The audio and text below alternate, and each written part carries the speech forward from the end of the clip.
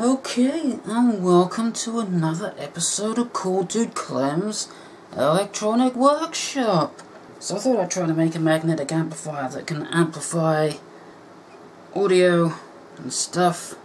So I've wound these two toroids, and I've wound 200 turns on each of these toroids, and these are eventually going to become the transformers in the magnetic amplifier. Probably wondering how I wound 200 turns on a toroid. Well, a lot of time and a lot of patience. But before I turn these into transformers, let's just take a look at the schematic that we're going to use. So, this is the schematic. I did not design this, but this is what I'm going to replicate. So, first thing we need to do is I need to make sure that both of these have the exact same inductance. So I know these two are not perfect. There's going to be a little bit of difference between the two. There might be like 10 millihenries or something like that. So whichever one of these has more inductance, I will just take turns off until they both match. Right, so let's do this thing. I'm going to measure this one first. Let's see what its inductance is. Hopefully we've got continuity.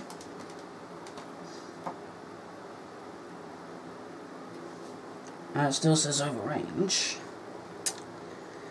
Okay, maybe it's a little too high, so let's go to the high inductance. Okay, yeah, there we go. We've got almost 230 millihenry. So this one's 229.6. Let's see what the other one is. I've already forgotten what the one I just measured was. It was 29, wasn't it? And this one is not making any contact.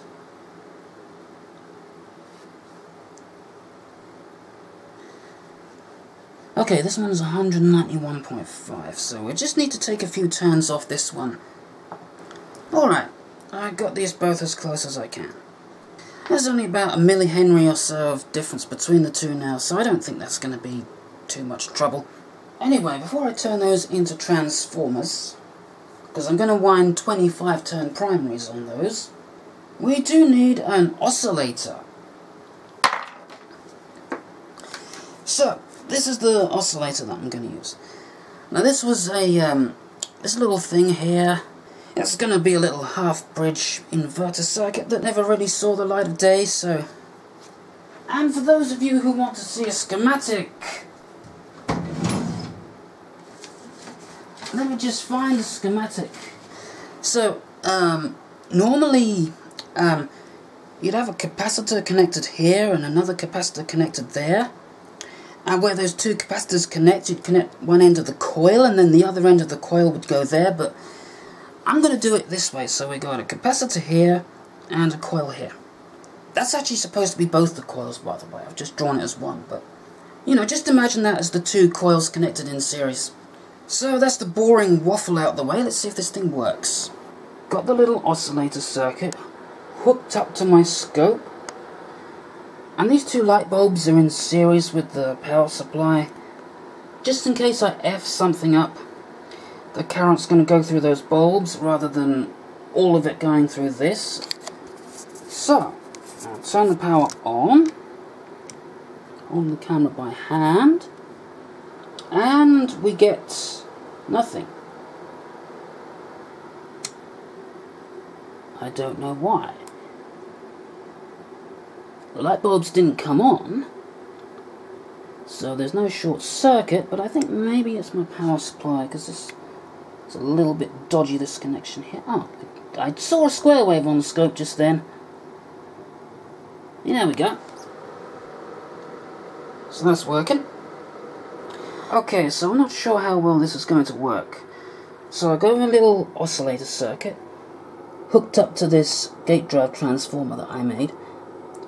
See, I'm a little bit concerned that we might get reverse voltage spikes. So I want to make sure that this is going to be alright. So Got my scope probe set to 10x, so if we see some big spikes on the scope when I turn this on, we will know. So let's see what we get. Well, it looks alright. Not seeing any sign of any big spikes, so let's just switch this on to 1x. It's always good to make sure. Turn that back to 1x. Let's see what wave we get. And that looks alright, if I could just hold that on there. So, looks like we're not getting any big voltage spikes off the coil, that's good. I'm going to move my scope probe onto the actual coil though.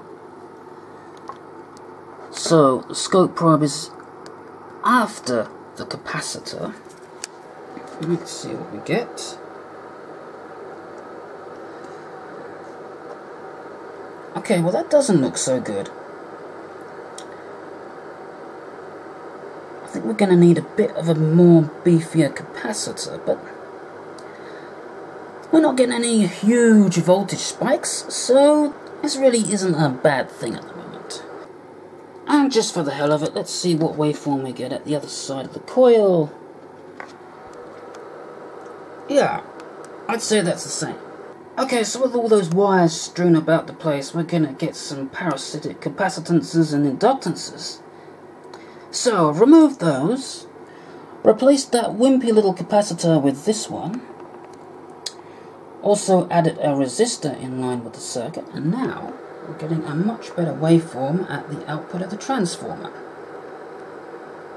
Just need to wind 25 turns onto each of these, so we have a transformer instead of an inductor, and then, yeah, we'll be good to go. So, I've got the primary wound onto these transformers now. I'm going to call the 25 turn I'm winding the primary and the 200 turn the secondary, because it's just easier that way. So I've done both of those, and I've got one of them which I'm about to test. So we have about an 8:1 winding ratio here, so if I put 12 volts into the primary, I should get about 96 volts out the secondary. I've got my oscilloscope probe set to 10x. So let's just apply some power and see what we get. Okay, that's it's looking pretty good. So the scope says we've got about 180 volts coming out. Now that's peak to peak. We got a little bit of overshoot, but I don't really think that's going to be a problem. Alright, so let's keep that one in mind. I'm now going to connect up the other one and we'll see what we get. Right, let's see what this one gives us. And yeah, I'd say that's working almost as good. This one's only giving us about 176 volts. I don't think that's going to be too much of an issue, so yeah. Okay, we're almost ready to build this thing. Got our two transformers here, and over here all the other necessary parts. Well, what I want to do first is, I want to make sure I've got these phased properly, because I want to make sure that the voltage that we get out of these transformers is as close to zero as possible. So if we get something around 200 to 300 volts out of this thing, I'll know the transformers are the wrong way around. Now, where did I put that eraser? Eraser should have a Z in it, because it's array Z, not array S, like laser. Laser should have a Z in it, because it's lay Z, not lay S, and I'm just waffling on. So let's see what we get.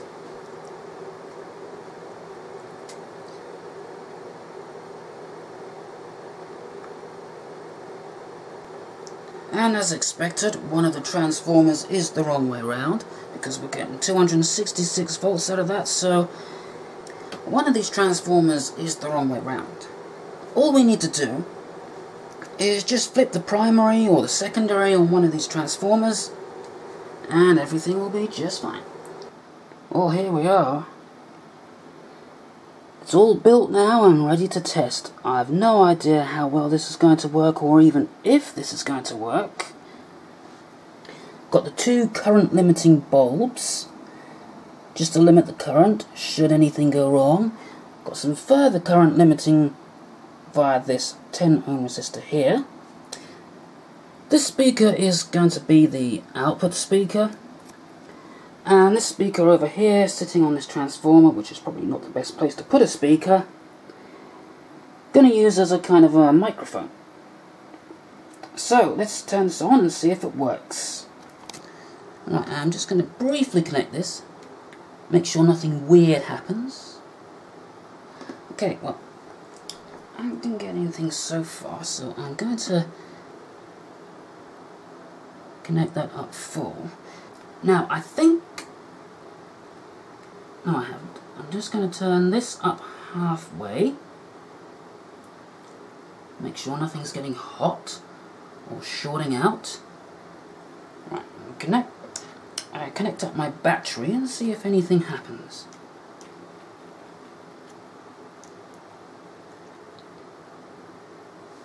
And I can hear a tiny little bit of sound out of the microphone speaker, which is kind of weird.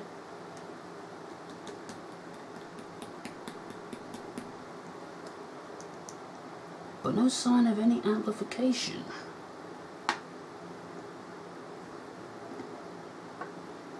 Okay, well, looks like we've got some debugging to do, so... Okay, I'm feeling really dumb right now. So I spent the better part of yesterday going over this circuit, trying to figure out why it wasn't working. But it did not occur to me to check that every component that I was using is good. And I think I found the culprit.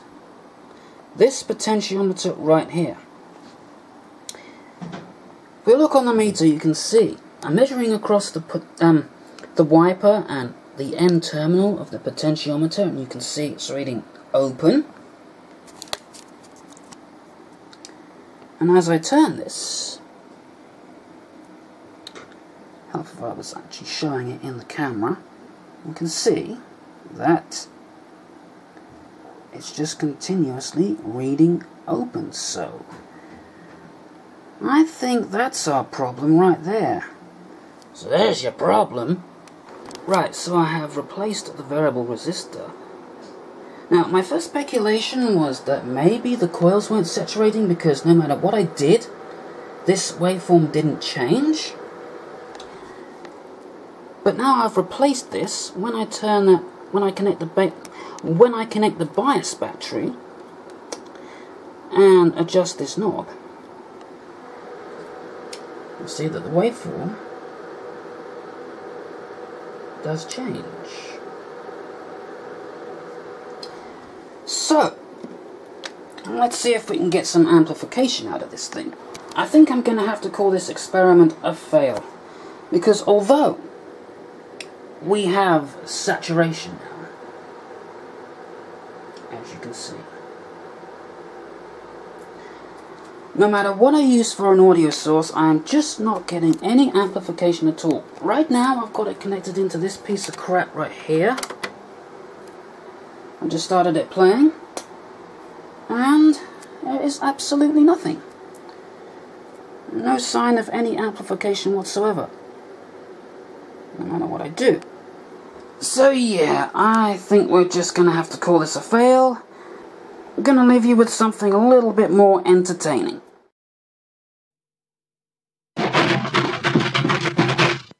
Oh, there's someone at the door. I wonder who that could be. Oh, hi Jane. Long time no see. Wow, you've really let yourself go. Clement, darling, I love you. I haven't seen you for years and years and years. Oh, pardon me. I haven't done a jolly good fart in a million years, I should say. Clement, darling, where's your fridge? I haven't eaten in 3 seconds. I'm getting withdrawal symptoms. Well, the fridge is in the kitchen, Jane. You know where it is. You've been here before. All right. Thank you, Clem. Jane, you just scuffed everything in the fridge. And you've even eaten the fridge. Oh, I need to sit down now. My legs are about to give way under all the weight of all the food I've eaten. And watch out, Jane, you're causing an earthquake.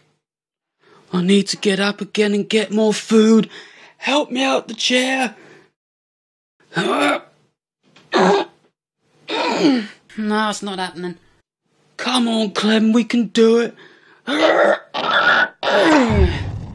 Thank you, Clement, my dear. Give me a nice big hug. Okay, Jane, but I don't think I'll be able to get my arms round all of you. Hug, tight hug. Clement, let go. You're squeezing too tight. Sorry, Clement. You squeezed me so tight, you squeezed all the air out of me, and I just farted and blew your house down. Well, don't you laugh at me, Jane. My computer's in there. I'll get you a new one. How much did it cost? More than you can afford, Jane. Jane? Why are you looking at my house like that?